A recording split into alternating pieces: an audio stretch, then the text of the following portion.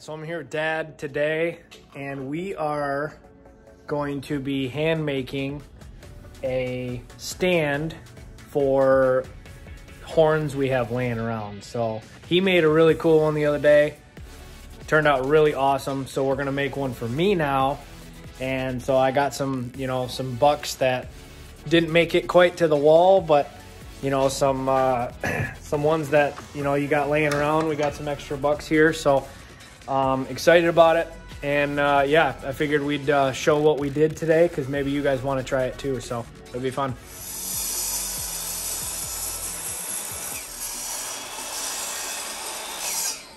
All right, so we got two 2x8s here that we cut down, and they're 16 inches, and then total is going to be 15 wide. So now we're going to take some extra pallet wood that we have laying around, and we're going to rip them down and go ahead and trim out the outside, and that will be our base. The reason we're using these is because they're heavy, so when we put the fence post on it, it won't tip over.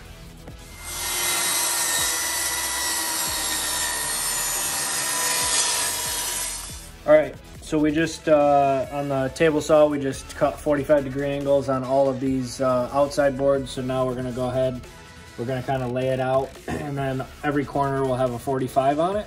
All right, we got all the sides on here. It's made, so the whole base is ready. We're gonna quick grab the sander here, run it around real quick. All we did is we used just a staple gun.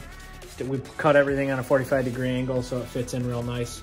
And then the post will come up from here. This base is gonna look really cool. We're gonna put, I'll explain it in a little while, but we're gonna put some cool foliage down here with the post. So I found, well, I didn't find, my fiance and my stepson found a deadhead this year while we were shed hunting. So that's gonna go at the bottom of this. So it's gonna be pretty cool when it's done. So now we'll show you the rest of what we're gonna do.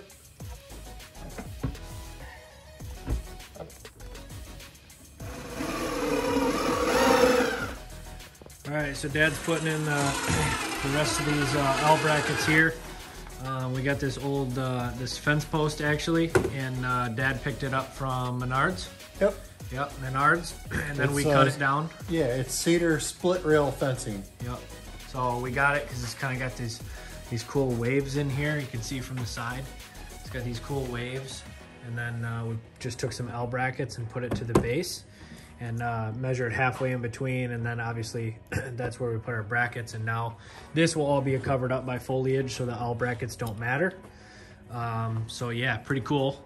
A good tip for anyone putting screws into this this cedar: just snug it and don't tighten it super tight because it'll strip, because it's a real soft wood. So, but anyways, now when that sets on the ground, this will be pretty cool once it's put together.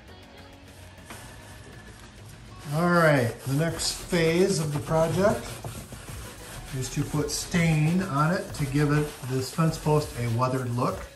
So you want to stain it, but then you want to wipe off the stain so that you can see the wood grain in there. We're using gray. Yep. I mean, you can kind of use what you want. It's weathered gray. We're trying to replicate a fence post that's been out in the field for who knows how many years. We don't want a brand new look. It's just the look we're going for, although this cedar post, if you just clear coated it, would look beautiful as well. So it's whatever you're looking for.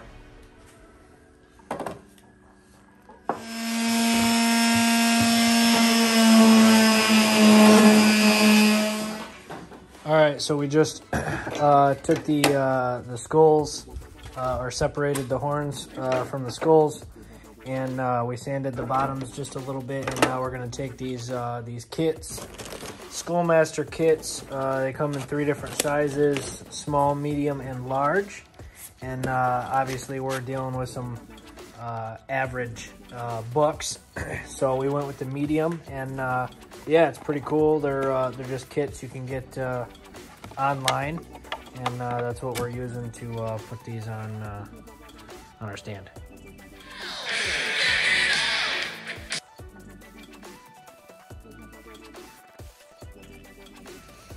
All right, well, we've been out here for a little while, and we got all the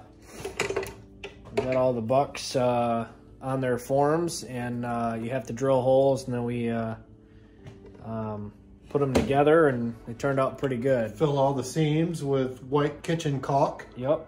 So yeah, it ends up looking pretty good and seamless, and then they hang from the back like that. So we're gonna let those dry for the night, and we got the base built here. We also put caulk around the edges, so when we put the stuff down, it doesn't seep down in the cracks. So we're gonna let this dry for the night, but we're good for today. I'm gonna end up probably doing the foliage and everything myself tomorrow, but for the most part, we did what we could tonight. So yeah, pretty pumped for it. We'll get back at it tomorrow. All right, so I'm finishing my project today. Unfortunately, Dad is not here tonight, but I'm gonna wrap it up and show you guys what I've got going on here. So this is the deadhead as we were shed hunting this fall that my fiance and my soon-to-be stepson found, which is pretty cool. And I got the rest of my horns here in the box, and now I'm going to put on the foliage, and the goal is to actually form the foliage around this to make it look like it was still in the ground. So pretty excited. It'll be a fun little project, but here we go.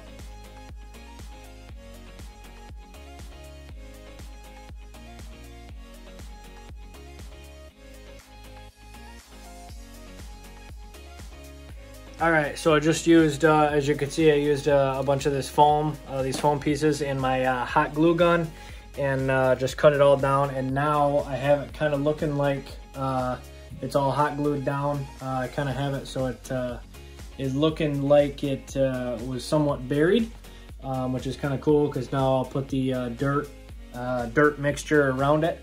You're gonna mix Elmer's glue and coffee grounds together, and it's 1 part glue, 1 part water, and then you mix in the coffee grounds, and it ends up, when you put it on here, it ends up looking like dirt. So excited for the turnout. We're gonna mix it now and see what happens. All right, so I got the base done here, kind of cool. All the dirt come out pretty cool. It's gonna take a while to dry now, but yeah, for the most part, it kind of looks like the skull has been buried in the dirt. Kind of cool. I put some dirt over top of the horn here, and yeah, pretty cool. Pretty happy with it. All right, now I got some sticks here that I'm because underneath all this dirt, aka coffee, there's styrofoam. So now I can take some of these pieces that I have here and stick them down through into the styrofoam and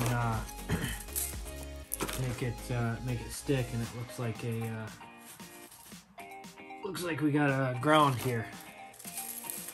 So you can get these at your local Hobby Lobby, something like that. That's where these are from. Here.